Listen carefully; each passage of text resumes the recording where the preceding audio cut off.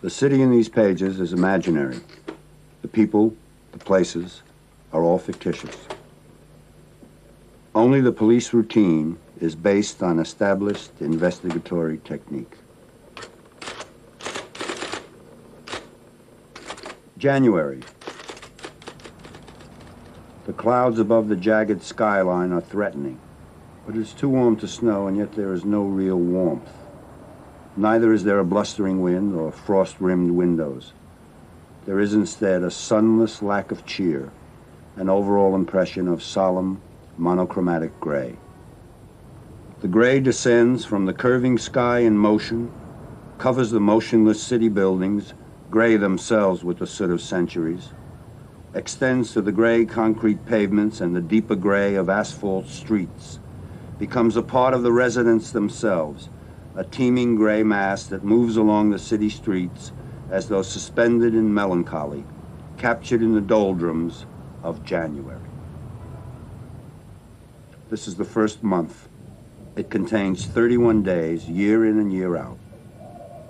There will be no future days or years for the man lying against the basement wall.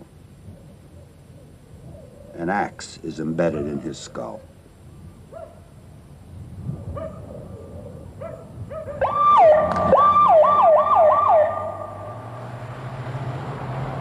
Why do you think the subject of crime and the detection of crime make such potent and often popular themes for fictions? From the writer's viewpoint, he's dealing with life and death and crime and punishment, and I can't think of any more important themes that any writer would want to write about. From the viewpoint of the reader and trying to understand the popularity of the mystery novel or the thriller,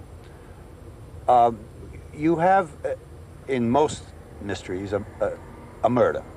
Some of them I've written have dealt with arson or rape or robbery or whatever, but for the most part it's murder. And when you're dealing with murder, murder is something we are all a bit frightened of, especially in these days, and especially in America, where crime is on the increase, as you know. So we have a man or a group of men come in, they solve the crime, they arrest the perpetrator as they would have it, and the reader can go home at the end of the night and pull the covers up under the nose and sleep the sleep of babes, secure in the knowledge that all is right with the world once again. And that, I think, is part of the popular appeal of mystery fiction.